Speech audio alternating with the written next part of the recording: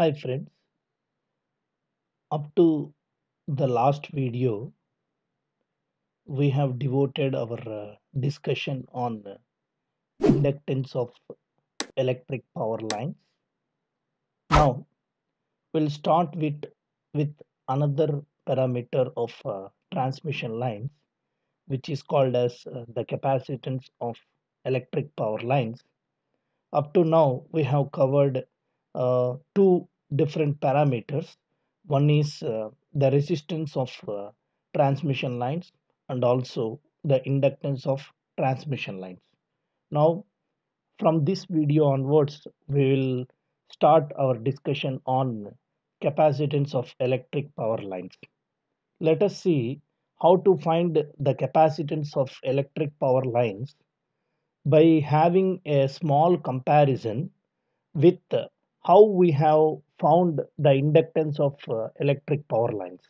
Because if you have a comparison between the way of finding the capacitance and the way of finding the inductance, then it will be easier for you to understand the concept. So let me start the comparison by considering the capacitance first. Okay, or sorry, by considering the inductance first. So here, first I am considering the inductance of transmission line, and we will see similarly how can we find the capacitance of electric power lines. Now, first, how can I find the inductance? Inductance, by definition, inductance is the ratio of flux linkage to the current. This is a psi, which is flux linkage, and this is current. So the ratio of flux linkage to the current is inductance, which is expressed in henries. And what is the definition of capacitance? Mathematically, the capacitance is defined as the ratio of charge stored to the potential difference between the charged bodies. The unit of capacitance is farads.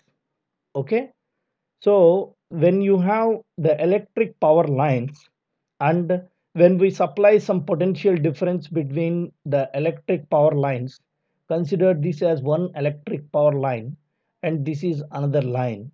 When we supply some potential difference between the electric power lines, these electric power lines get charged. Is it right? So there will be some charges that are distributed on the length of this power line. So you have two charged bodies separated by some dielectric medium, which is air. Hence, there is a formation of capacitance in between the conductors, right? So the electric power lines are the conductors of transmission line are nothing but the charged bodies which are charged by applying a potential difference between them, by which there is a formation of capacitance. That capacitance is given by the ratio of charge stored on any one of the transmission line to the potential difference between the lines. In this way, we can define the capacitance. Okay. Now, let us see the second comparison.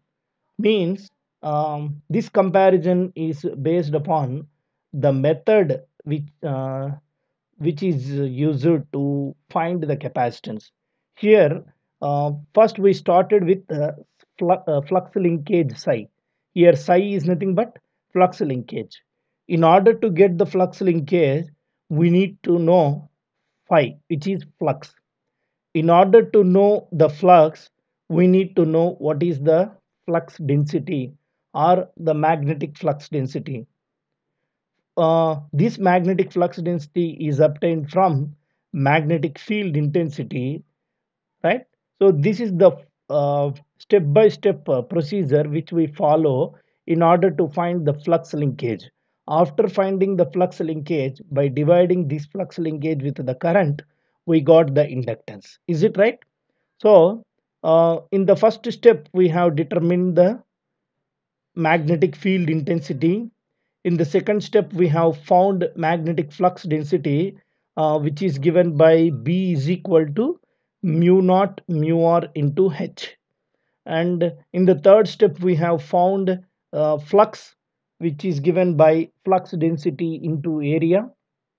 And after finding the flux, we have found the flux linkage, which is the product of number of turns and flux, and it is also found by considering the portion of flux linking the conductor. So this is the step by step method which we followed in order to find the inductance. Here also, in case of capacitance, what we will do is we will express actually the potential difference in terms of Q, and by dividing that potential difference with Q, you will obtain capacitance. So the method which we will follow here is, or the step by step procedure which we follow is, as we need potential, how can I get the potential? I can get the potential from electric field intensity. If I know the electric field intensity, I can find the potential. How? uh, Let me write here. Potential or potential difference between 2 points is given by minus integral b to a e dot dl. This is the relation between the potential difference and the electric field intensity. So if you know electric field intensity, you can find potential difference easily. Now, how can I find now electric field intensity? Electric field intensity can be found if you know electric flux density, which can be given by E bar is equal to D bar by epsilon naught into epsilon r, where epsilon naught is the permittivity of free space or air, and epsilon r is nothing but the relative permittivity, right? So E bar is equal to D bar by epsilon naught into epsilon r. So from D you can find E, from E you can find V. Now from where I can find D? First I need to find D, then from D I can find E, then from E I can find VAB, then from VAB I can find capacitance. Okay, so in the first step we'll find D bar, in the second step we'll find E bar, in the third step we'll find VAB. This is the method which we follow in order to find the capacitance, which looks almost similar to the method which is used to find the inductance. And as the third comparison, here how can we find H, or how can I find B or H both? By applying, so here the law, or the principle or the law which is helpful in order to find the magnetic flux density or magnetic field intensity is Ampere's law. So by applying Ampere's law, we can find H and B. Then from B we can find phi. Then from phi we can find psi. From psi we can find inductance. Whereas here, how can I find D? The D can be found by using Gauss law. Okay, so Gauss law is used in order to find the electric flux density. Let me write different terms here, as we are now introducing about the capacitance, and we are some way is not familiar with the capacitance, so I am writing the terms initially. Later I don't want to write all these terms, means the meaning of these terms. So VAB is nothing but V indicates potential difference, so VAB is nothing but potential difference between A and B, potential difference between A and B. Similarly, what is E bar? E bar is nothing but electric field intensity. The unit for E bar is in volt per meter. And what is D bar? D bar is nothing but electric flux density. whereas the unit of d bar is coulomb per meter square, right? And what is epsilon? Epsilon naught is nothing but permittivity of free space or air, permittivity of free space or air, and it is a constant value, and its value is given by 8.854 into 10 power minus 12 farad per meter, or it can also be given by 1 by 36 pi into 10 power minus 9 farad per meter. We also have another term here, which is epsilon r. It is nothing but the relative permittivity. Relative permittivity, it has no units because it is the ratio of the permittivity of the particular medium with the permittivity of air. So epsilon now can be taken as the product of epsilon naught into epsilon r, where epsilon is nothing but absolute permittivity or permittivity of the particular medium, which is expressed in farad per meter, right?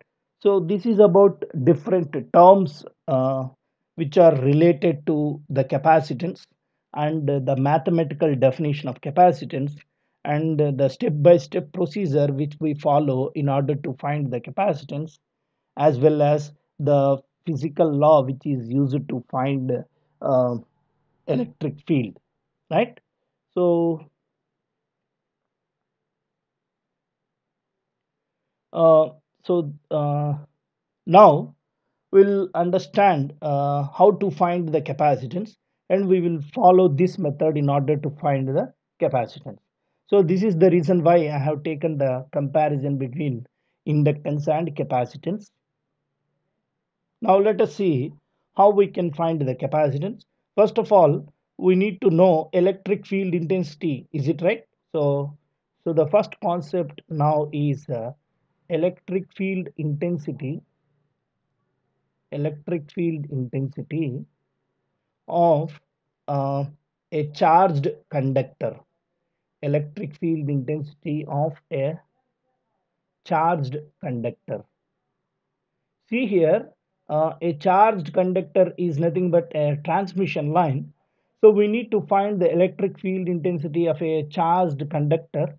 So consider the charge of the conductor. Consider the charge of the conductor is q coulomb per meter, is q coulomb per meter, means for 1 meter length the charge of the conductor is assumed as q coulombs. Now when you have a positive charge which is uniformly distributed on a current carrying conductor of some length, particular length, consider this length as L. So if you have a positive charge uniformly distributed on the conductor like this, right? Now how will be the electric field around this charged conductor? So the electric field around this charged conductor is always radially outwards. Is it right? So the electric field will be like this. We know this from our electrostatics, that a charged conductor is nothing but a infinite line charge. We can consider it as a infinite line charge because the length of this charged conductor is very much greater than its area or its radius. So we can call it as infinite line charge. Now how can I find electric field intensity?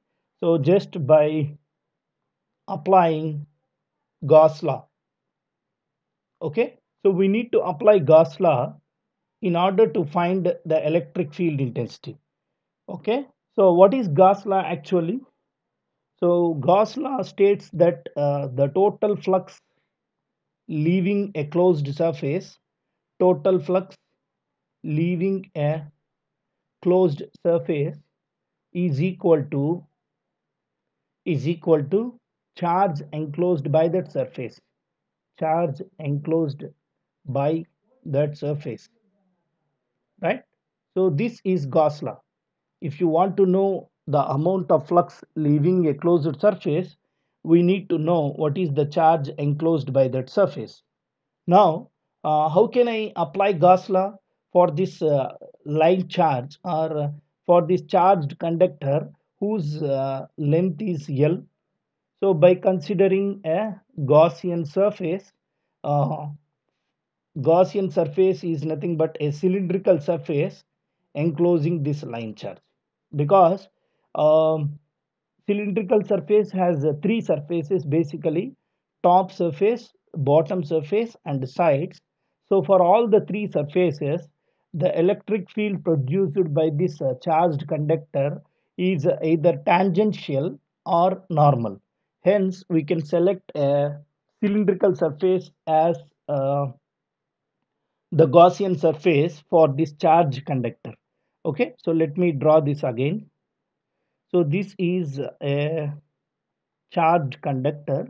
Now I am considering a cylindrical surface of radius x, for example.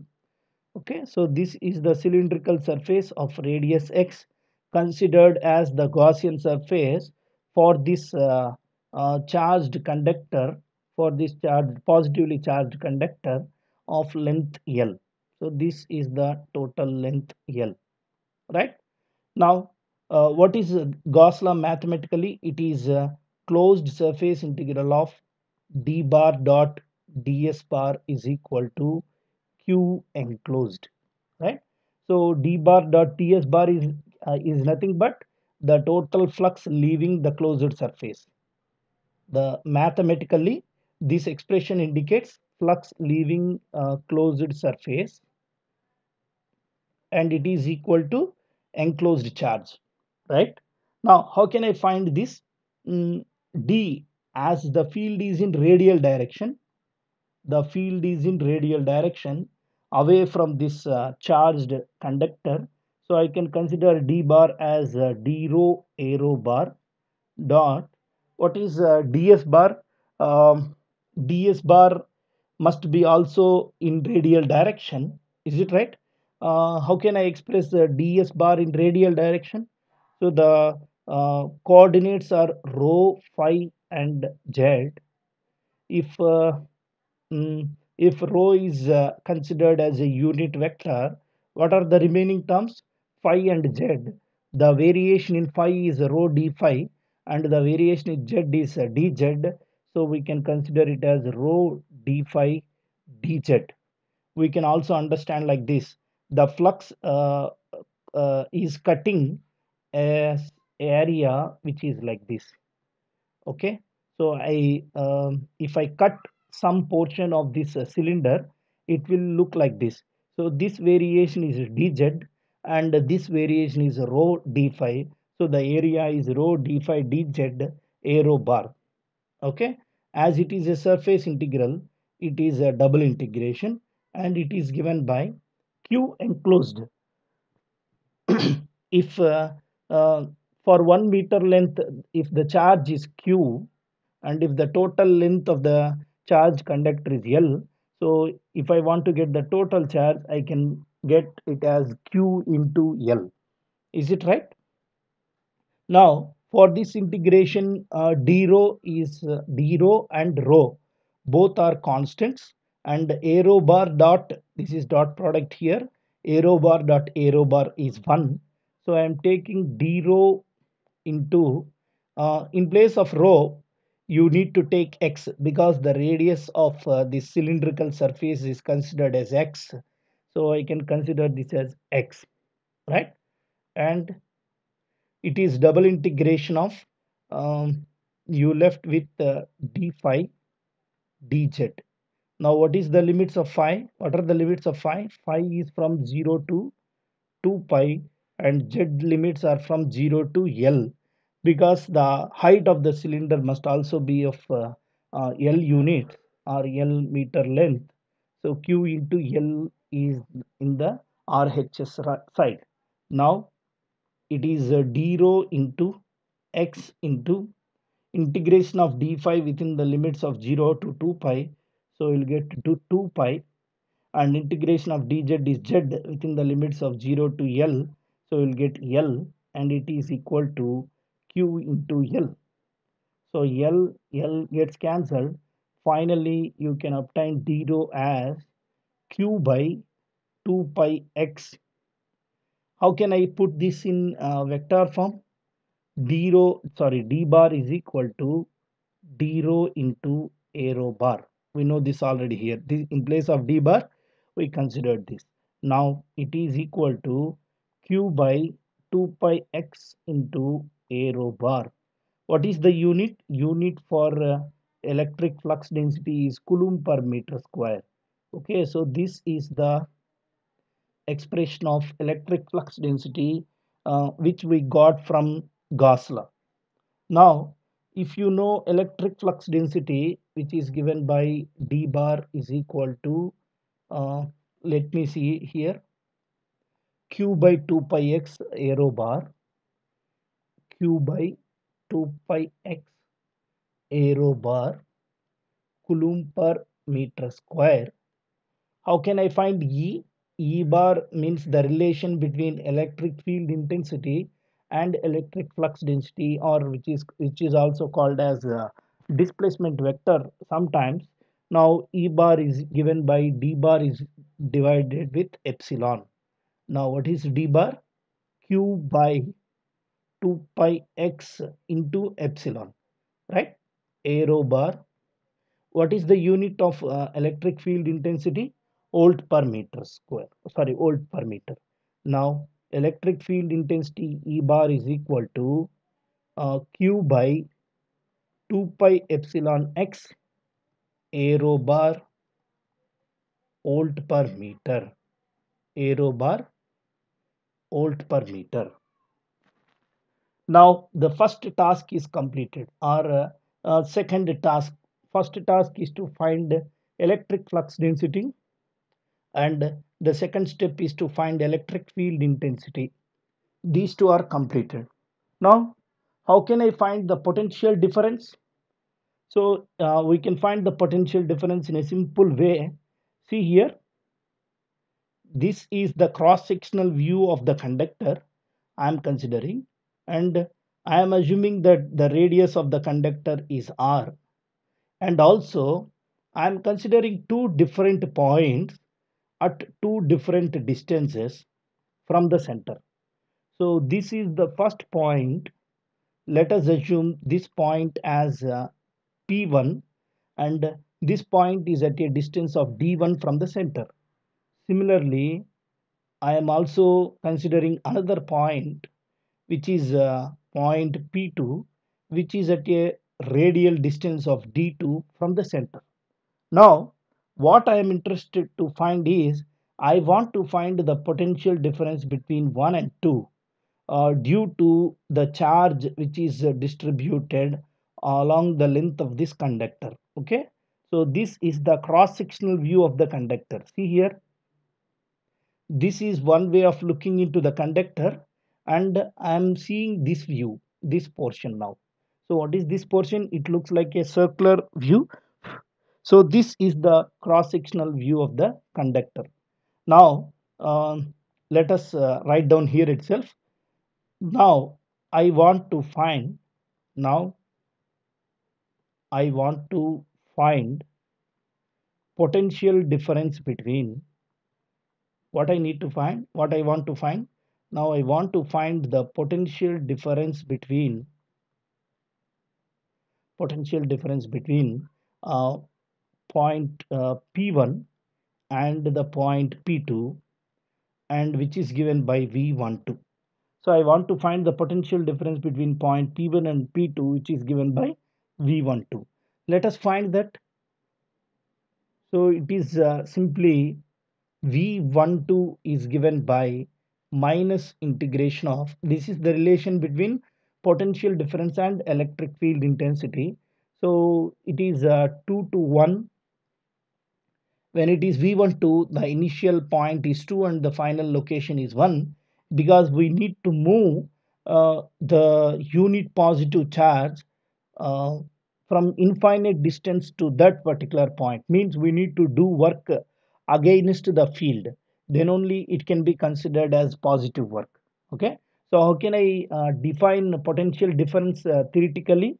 It is nothing but the work done in bringing a unit positive charge from one point to another point against the electric field. When we are moving against the electric field, now how is the electric field? In this way you will have the electric field, right? In this way you will have the electric field.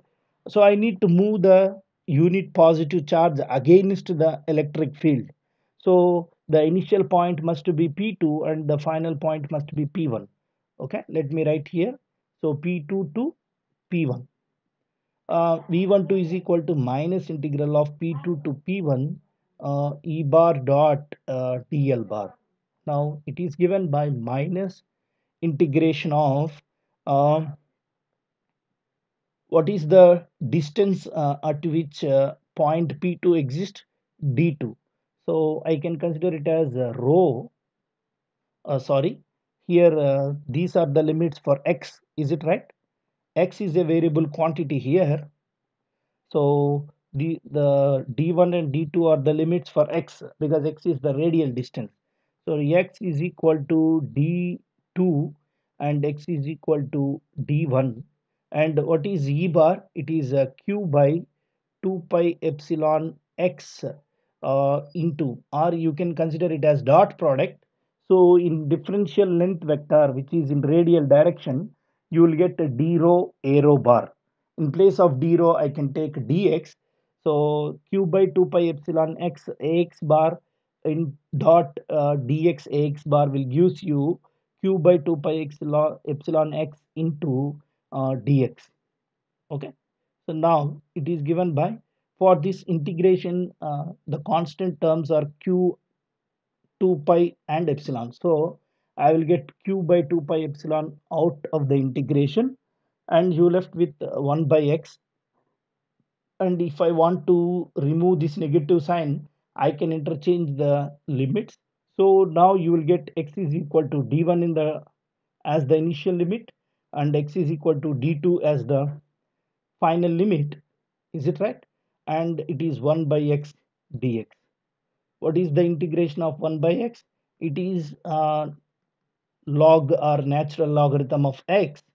So natural logarithm of x within the limits of d1 to d2. What is the units? What are the units? As this is the potential difference, the units are volts. Now v12 is equal to q by 2 pi epsilon. How can I write this? I can write this ln of d2 by substituting the upper limit minus ln of d1 by substituting the lower limit. Now ln of d2 minus ln of d1 can be written as ln of d2 by d1. So ln of d2 by d1, and it is given by q by 2 pi epsilon, and it is equal to v12. So this expression is very important expression, right? So a logic is there in this equation. When I want to find the potential difference between 1 and 2, I got q by 2 pi epsilon, where q is the charge on that particular conductor and epsilon is the permittivity, 2 pi is constant. So I got q by 2 pi epsilon as coefficient, and inside the natural logarithm at the numerator you have the distance from that particular conductor to the point P2, and in the denominator you got the distance from that particular conductor to the point P1, right? For example, if I consider this as uh, if this is a charge, if this is a charged body, and from this charged body I'm considering two different points, whatever it may be, one is A and another one is B. How can I find the potential difference between A and B? Here, if the distance from this conductor to the point A, if it is assumed as dA, and to the point B if the distance is assumed as dB, how can I find VAB? It is simply q by 2 pi epsilon into ln of, so in the numerator you must get the distance up to B, and in the denominator you must get the distance up to a from this particular conductor.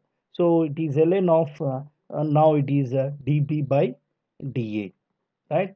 So like this you can find the potential difference by seeing this expression in a logical manner, right? So this is about this class. So in this video or in this class we have understood how to means what is the method which is used to find the capacitance, and we have applied Gauss law in order to find the electric field intensity. So first we have found electric flux density, then we have found electric field intensity, from that we have found the potential difference. So in the next class, by using this potential difference, we will understand how to find the capacitance of a single phase two-wire line, and from that how to get the capacitance of a single line, right? So, thank you very much. So I want to end this class now. Bye everyone.